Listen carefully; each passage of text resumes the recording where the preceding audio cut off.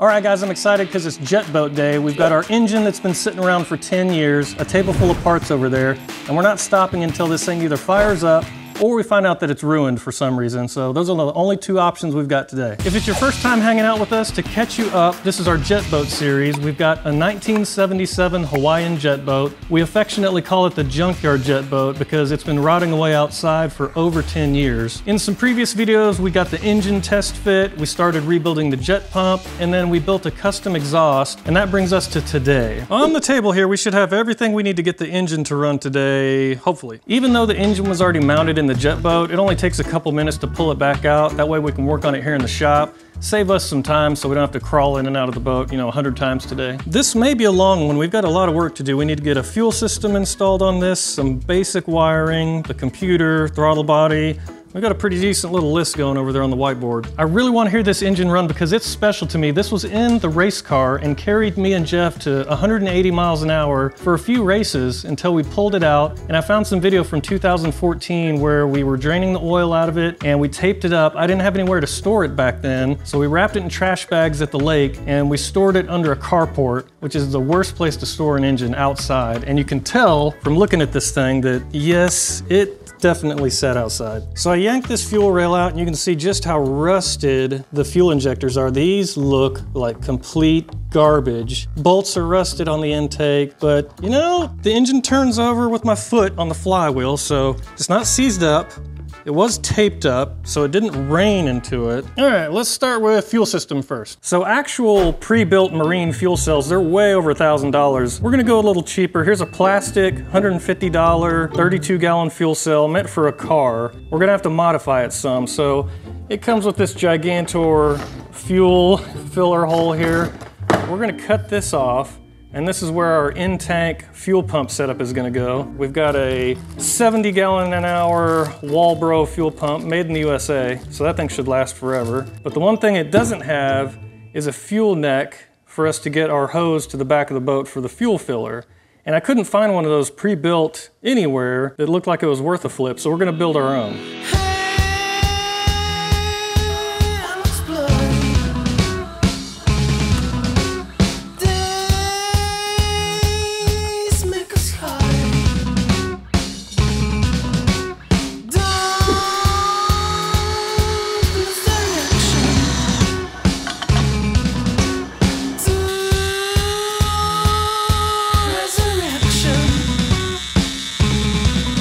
All right, guys, got the fuel filler neck made, so took the time to draw up these two circle plates, cut the holes out of them. I used these stainless steel riv nuts on the back, so you basically squash these in like a rivet. These are 1/4-20, and then you've got 1/4-20 stainless bolts. I've got nylon washers, so those are fuel resistant. We made a little cork gasket here, and it seems to all fit together pretty good. I'm not gonna make the same mistake that we made on the budget boat where I did the RTV and it squeezed into the gas tank and got clogged in the fuel filter. I'm gonna use some old Permatex gasket sealant, just a little bit. I don't know if this is really necessary with a cork gasket, but I'm gonna do it anyway.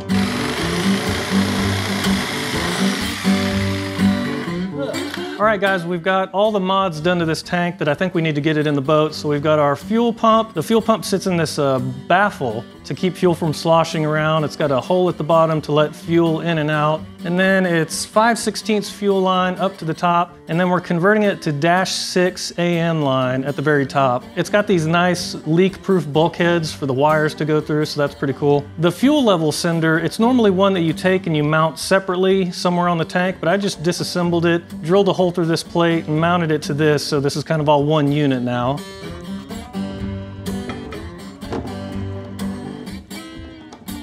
I'm pretty happy with the way the tank came out. Here's roughly where it will sit relative to the engine and the boat, so now we'll get those fuel lines kind of routed to where we want them. For this, we're gonna run -6 stainless braided line for everything just to keep it simple. I've got an adjustable fuel pressure regulator and then a liquid fueled gauge will stick in that. Metric, of course, metrical. Probably 5 millimeter.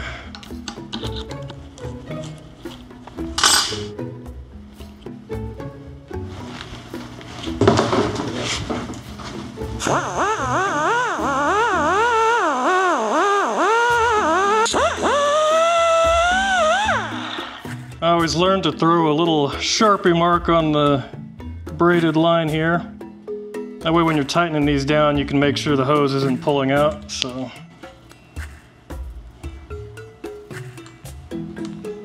First in made. So that'll come from the fuel pump sawhorse.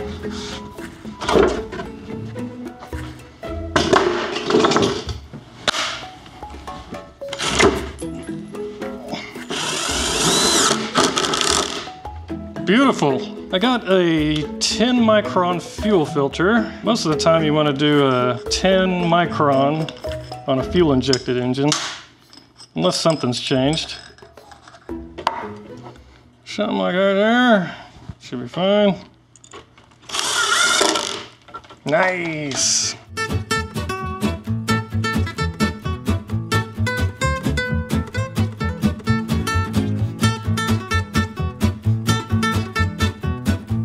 Almost done. Last couple fittings here. AN lines are a pain, but they're nice when they're done. Okay, last fittings here.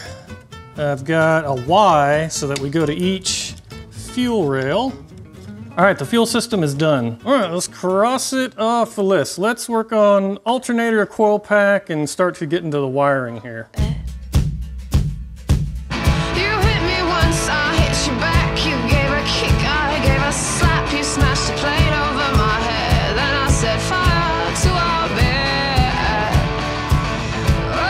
Check it out, it's been raining so much, we've got a foot-long turtle coming through here. Usually, we don't get these around here, but it's been raining so much.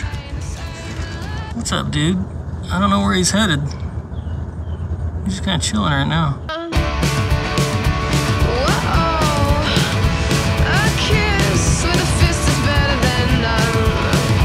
Okay, so our one accessory that needs a belt is the alternator. This is an alternator from a 98 to 2002 Camaro, it's brand new. I saw a Finnegan's Garage episode of his jet boat and he was shredding the belt on his alternator, same kind of setup, so I try to align these as best I can so we don't go shredding belts out on the lake, but you know, we'll see. Our 6-rib alternator belt. We're down to like 3.5 ribs on that piece. She's good. She'll make it the whole season, I think. So this is the hinge point for the alternator, and so to tighten the belt, basically would move like this. And so I needed a big bracket for the top. So I got on the old CNC router. I did this one manually. I didn't draw it up. I just drove the bit around with the controller. That's why it kind of looks a little haggard down here. But this is 3/4 inch aluminum. So this thing is not going anywhere. And I had to carve the old Junkyard Jetboat logo into it. So we get our 6-rib belt on. Let's see. And of course I carved this upside down. The logo, that's all right. Okay, so then we can set the tension. So it is on there, and I've got the belt tightened up good enough, I think, to run it.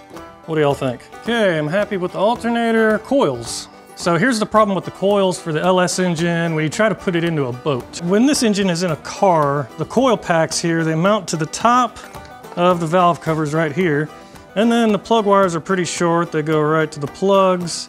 And the exhaust, you know, it's open. So the plug wires can go in between each primary. Well, on the boat, you know, this is one solid manifold. So what I decided to do is mount them under the engine. So I got some aluminum and made a bracket to mount the coils to. Only problem is, normally the coils are like this, and we've got to flip them over so the plug wires go up like that. So I've got to reverse the wiring on these. So I've got this all mapped out here on the whiteboard, I think. You know, each coil has one trigger wire to make it fire. So when it's in the car, it's purple, blue, green, red. And we need that to become red, green, blue, purple. I've got the old connector here, how the pins map out, and the new one. So as long as I get the wiring right, I think it'll fire in the correct order. I hope. They do make special tools for this. All the pros that actually work on cars all day long would have them, but we don't. Purple. Here we go. All right, I've got the wires reorganized. Got the little tabs rebent on here so that they'll go back into this connector. Do red here. Get Get that guy in. Okay, it clipped. Holy crap, I did the top wrong, even after drawing that on the whiteboard. Mapping it out. It should be green-red. What an idiot. What do y'all think of this last-minute coil bracket? So it's just some aluminum angle and some aluminum round tubing, a couple rivets, and that's it. This might be a good tip for people just getting started with this kind of a hack job building.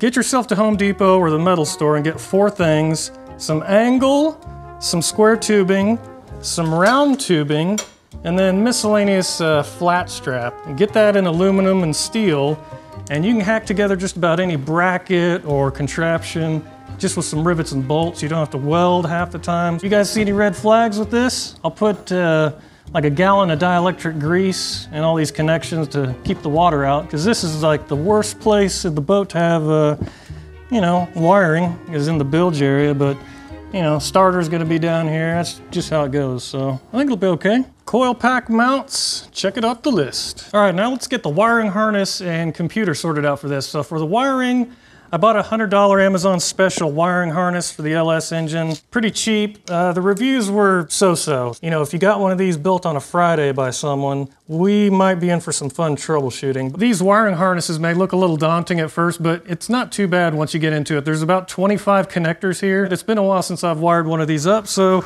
it's gonna take me a minute to hack through it, but we'll get it together. No goodbye kiss. No one for me to lean on. Into the blue sky takes me far away.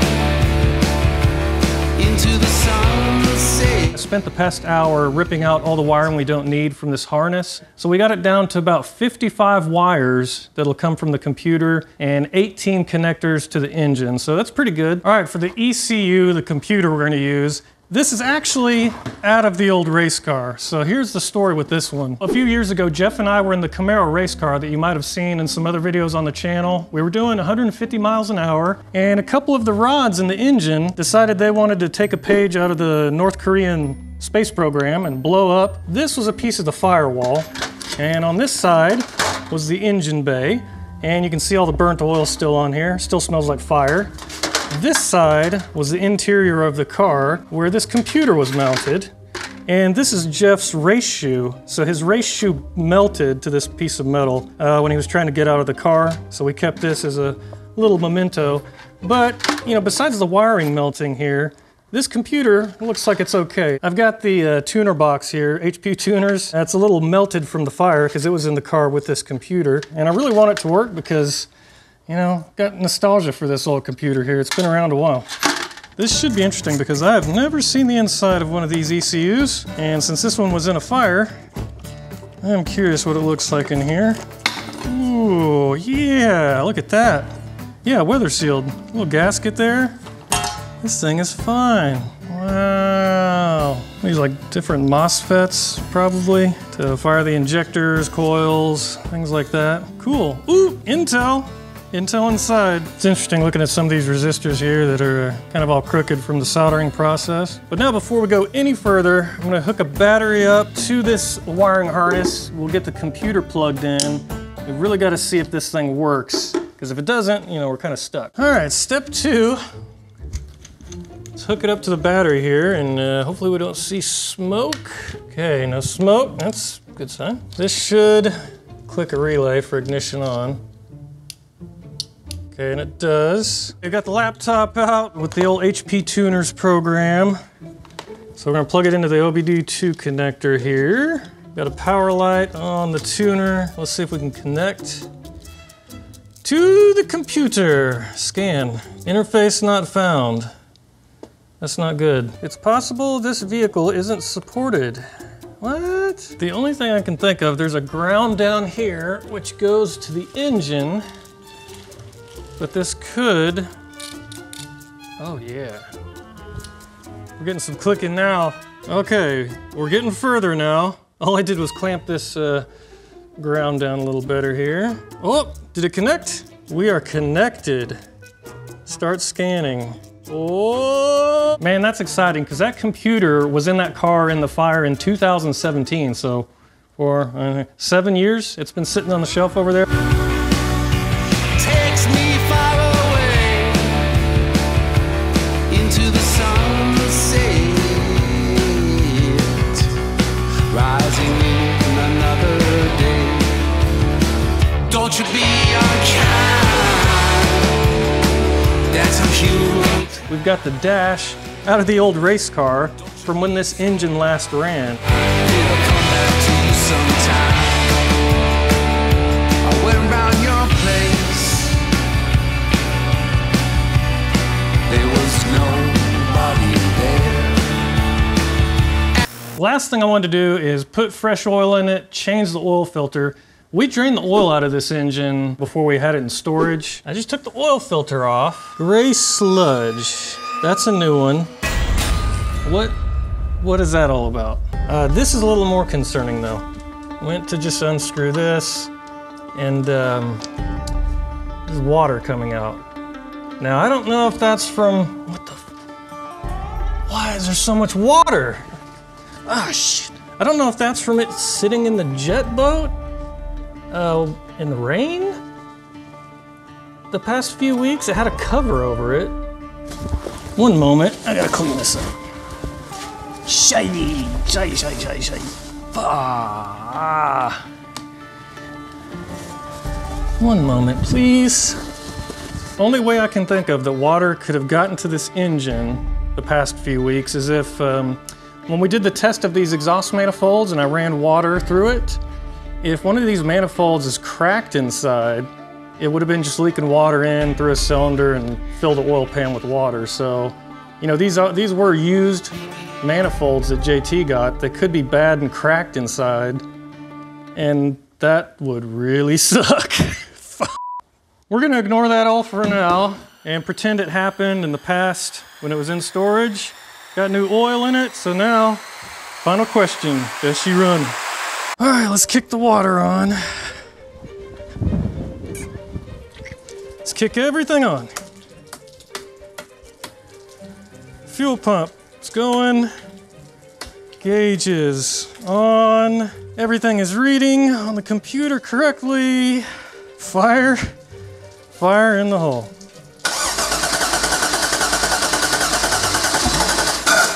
Oh, I double tapped the starter.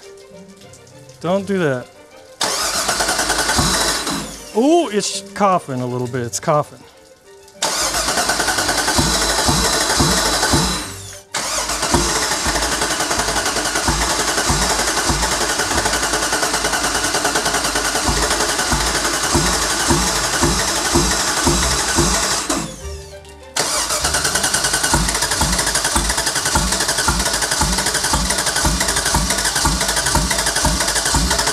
Hey, the oil pressure's building up. Oil pressure is up to 30. That's a good sign. It's huffing and a puffing, but nothing yet. Why non starta?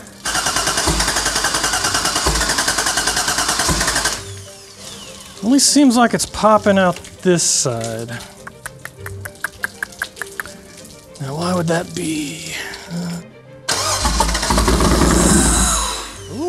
Okay, it started to go.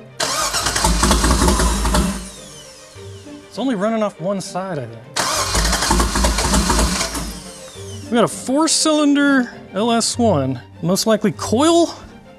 Next test, let's do spark test. We're gonna hook up a spark plug. I'm gonna ground it really easily with a jumper cable so we can look at it. Oh yeah, it's sparking, isn't it? Yeah, it's sparking. I think it's fuel injectors. One way we could check real quick. Spray carb cleaner, starting fluid into the intake. If the injectors aren't working but spark is, it'll crack off for just a second. So, here we go. Oh, carbon choke cleaner. All right, this will tell us if something's up with our fuel injectors or the computer. Okay, here we go. Yep, the air fuel gauge started to work because it's on this side. So Something's up with the injectors. Keep on hammering on the injectors. It's starting to work. It's starting to work.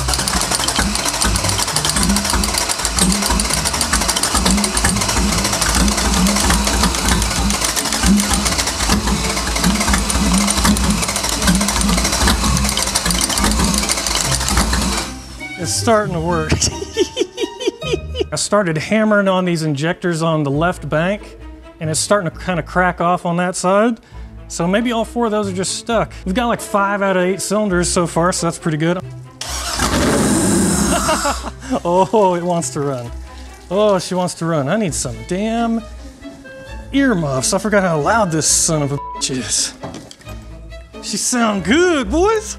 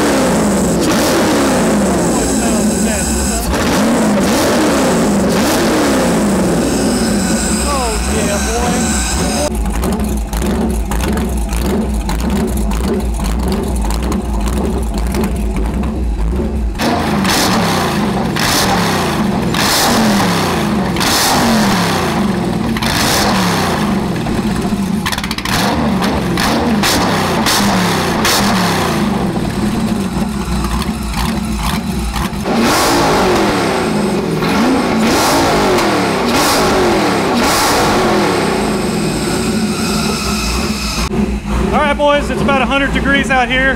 I've been waiting 10 years to hear that thing run again. It's a little stumbly. We got to do some tuning on it.